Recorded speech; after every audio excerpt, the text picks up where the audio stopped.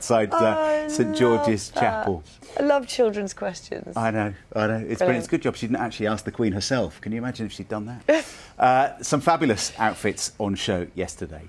But as for the bride's choice of wedding dress, there was a poignant message behind it. And it's in some of the papers there. You can see that she deliberately chose a dress to show a scar that runs along her spine there, which goes back to some surgery that Princess Eugenie had when she was just 12 years old.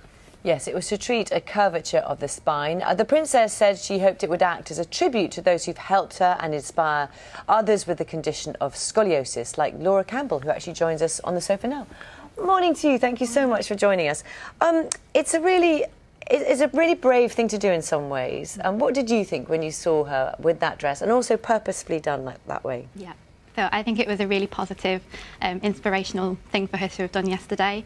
I think me and my mum watched it together. We got quite emotional, obviously, because I have had the same operation. But I think she's a good role model for anybody sat at home who's perhaps worried about how their scar looks or perhaps worried about their curvature. To see a princess on her wedding day showing off her scar to the world is just fantastic. It's brilliant. It clearly meant a lot to you, that moment. Yes, yeah, I think so. I think it's a condition that can make you feel quite self-conscious. It can make you feel isolated.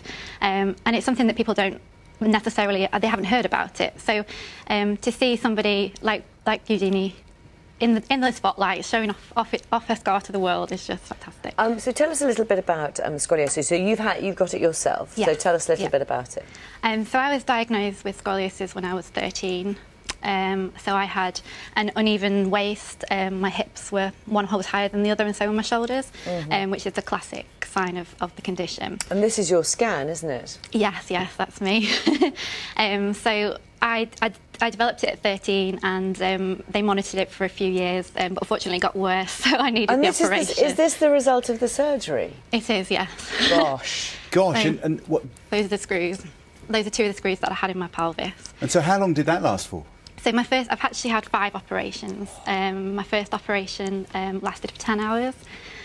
So I had an incision on my side, which I now call my shark bite. And they took out a rib, deflated my lung to get to the spine, and then they straightened it with the metal rods and screws. I mean, what's staggering about this is the extraordinary things that that doctors can do now. Yes, it is amazing. I think it's amazing that it's such a big surgery. You wake up in high dependency units, but then you're in hospital for a week, and then you're home, and you're walking, and you're getting back to normal quite quickly. Considering the amount of work you've had done, it's quite incredible that you can get back on your feet. And I grew 2 inches as well, which was fantastic because they straighten you out. And what happens long term? Because there's a degenerative form of scoliosis, isn't there? People can get as they get older and get a twisted spine. Then, for you now, having had the operation, you're not going to get that. It's not going to degenerate. Is that right? Well, my spine is fused solid, so with all that metal work, so hopefully I'll avoid more surgery. But it's a condition that you never know. I think I'm straighter and I'm stronger for it, and I'm glad I've had it. It's made me who I am. So. You knew that Princess Eugenie had this before, didn't you? Yes. Is it something? It's obviously something that she cares deeply about. That people should, be grateful for. She was talking to her surgeon, I think, as well. Right. She cares deeply about this, doesn't she? Yeah. And it's fantastic to have her as a role model and someone speaking out about it, because I think it's a condition that not many people know about. So to have somebody as a role model is just brilliant. And yet it's not that uncommon, is it? No. It's strange that it can be reasonably common, and yet we don't talk about it or know much about it. Why is that?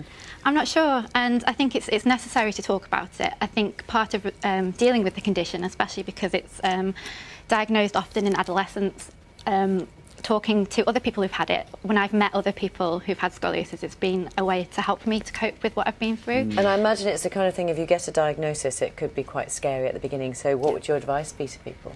So the Scoliosis Association UK is the only national charity that helps to support people with scoliosis. I'd advise them to people to look on their website for more information. They've got a helpline as well. Any worries and concerns, talk them over with your GP, and contact people like me, Midlands representatives for SAUK, and we can help to put you in touch. So you're helping people going through this now, are you? Yes, that's how I say the scars are who you are in some ways, aren't they? Yeah, that's how I've tried to cope with it, to try and channel it into something positive. And I've met so many brilliant, brave, inspirational youngsters with it. It's been a fantastic journey. As are you too. Thank you very much. Thank you. Thank you very much indeed. Thank you very much. It's just after 9:15.